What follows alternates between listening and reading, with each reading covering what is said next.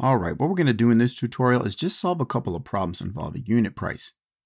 Well, this problem is saying that a 6-pound pack of ground beef sells for $13.44, and we have to determine the cost per pound of ground beef.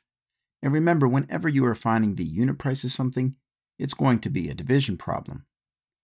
So what we have to do is take the total price of $13.44 and divide that by the 6 pounds to see how much the ground beef would cost per pound.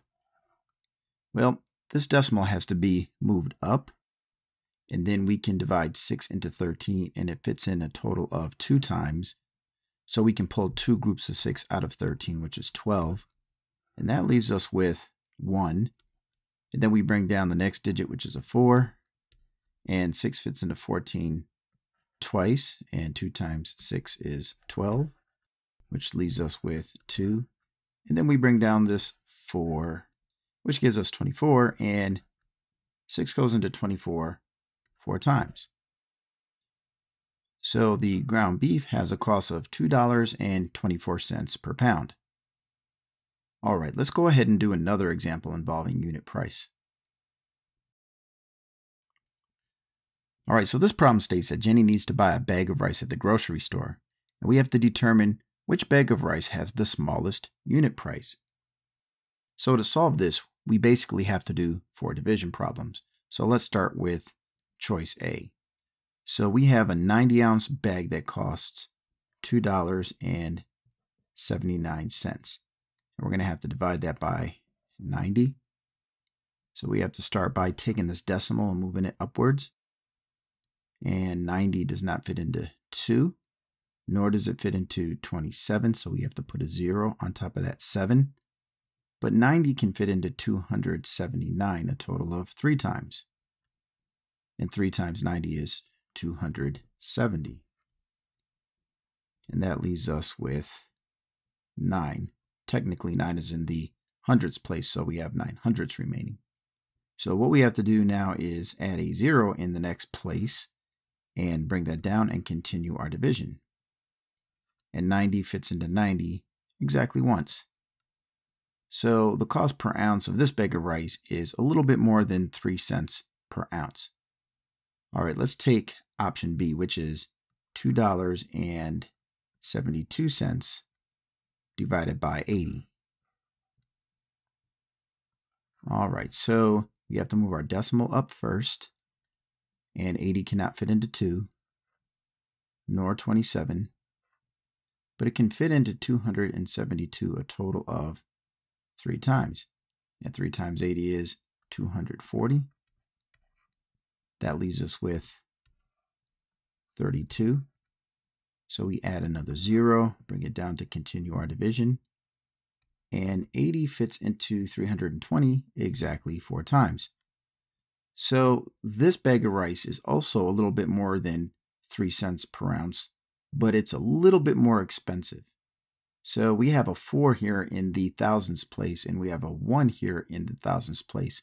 So this bag of rice is 3 thousandths of a cent more expensive than this one. All right, let's go ahead and look at bag C here, which is $2.10. And we have to divide that by 70 ounces.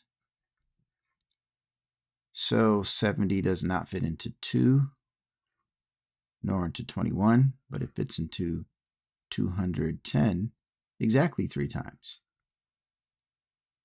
So we don't have anything remaining. So we would say that for a 70-ounce bag of rice, that's $2.10. The unit cost would be 3 cents per ounce. And we have one more scenario. The 4th bag is $1.86 for 60 ounces. All right. So we bring our decimal up, and of course we have to put a 0 here. We have to put a 0 here because 60 does not fit into 18. And 60 fits into 186 3 times, which is a product of 180. And that leaves us with 6. So we add another 0 and bring it down. And 60 goes into 60 just 1 time.